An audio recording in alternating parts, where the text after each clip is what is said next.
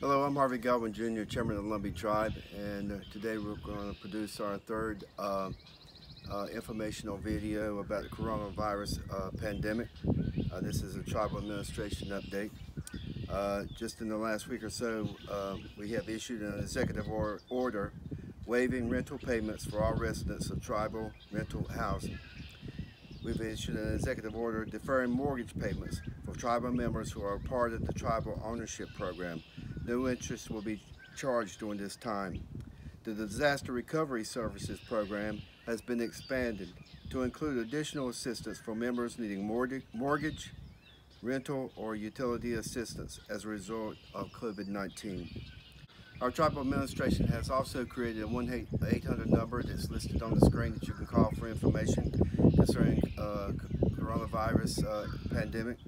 The Lumbee Tribe of North Carolina currently has a medicated assistance program, otherwise known as MAT. I don't know that a lot of people know about this program. With the use of FDA-approved medications in combination with counseling, this program can provide the treatment of substance abuse. So if you or anyone in your family has opioid addiction problems, you can call 1-910-522-5055 and a tribal representative will help you through this program if you need it. Please call. It's confidential, it's away from the tribe, it's in a building downtown Pembroke, and it'll be in confidentiality during your assessment. Also, the census, very important.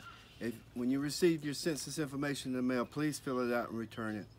And also, you can go online right now and qualify your family and yourself, your households, and this is very important. This pandemic we're in right now, hundreds of millions of dollars are coming out from the federal government. $2 trillion and more will come.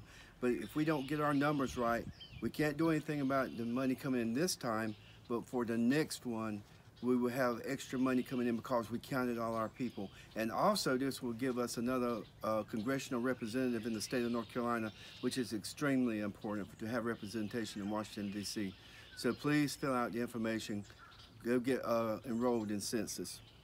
And don't forget part 7 on the census. It'll ask you specifically if you're a Native American. If you are, just say Lumbee.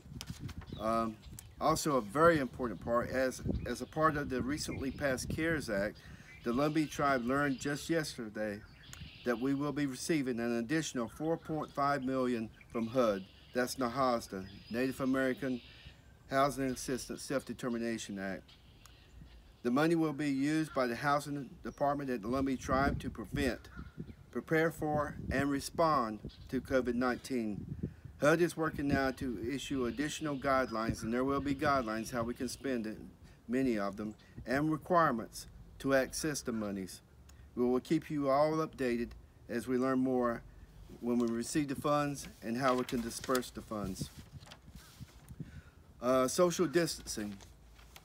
We're not a hot spot yet, but as you can see, our numbers are really creeping up of cases here in Robeson County.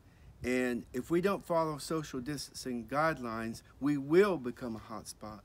Please really pay attention to Governor Cooper's executive order and what's contained in it. Follow the guidelines. Stay at home. I know we all want to be riding our Harleys, and we know that the Harley rally has been canceled, but we have to practice social distancing to keep us all safe. You know, every day is a blessing from God, and what comes with it, good or bad, or however how we look at it, is still a blessing. But just think, about 4 months ago, we were at each other's throats in America, fighting each other, even in our own communities. But to me, this is a way that God has brought this pandemic to tell us and show us for you to survive, not as a people, but as an individual, as a people, as a nation, as human beings on this earth. We have to protect each other's back. Social distancing, that's what it is. We're protecting ourselves, but we're protecting our brothers and sisters. And if we don't pay attention to this, this is going to be extremely harsh, much harsher than what we even see today. It hasn't peaked yet, so we have to pay attention and we have to watch each other's backs. There's some people we need to keep in our prayers. There are several Lumbees that have gone on leave, medical professionals that have decided to go to the medical front lines in New York City. Lumbee medical professionals. So keep them in your prayers. They're up there and they're right in front of the hot spot, in the middle of the hot spot. So keep them in your prayers. And also our military, our Lumbee warriors all around the world. They can catch coronavirus wherever they are. So keep our loved ones and all our military, not just Lumbees, but all our military, keep them in our prayers.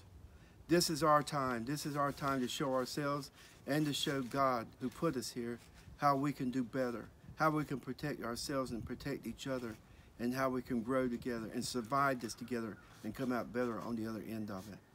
God bless the Lumbee people, and God bless the United States of America. Thank you.